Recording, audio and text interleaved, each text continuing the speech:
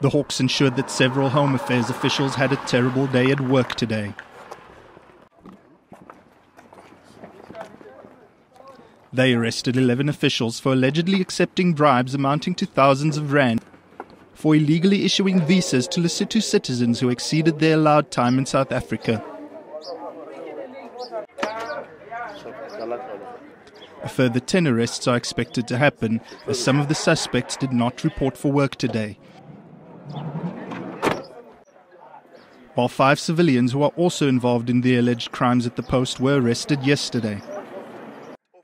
Home Affairs Minister Malusi Gigaba was present during the raid and warned against any officials hoping to make money by abusing their positions. The 20 that were arrested today and the 6 arrested yesterday, the number goes up to about 109 or more that have been arrested just in 1 year.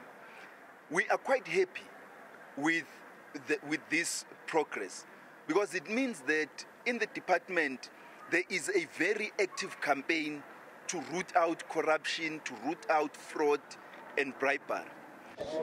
Hawk spokesperson Brigadier Ngwani Mulaudzi had a similar message, saying this operation is but one of many to ensure government departments are corruption-free. This message is very clear, is that it's either you ship in or you ship out.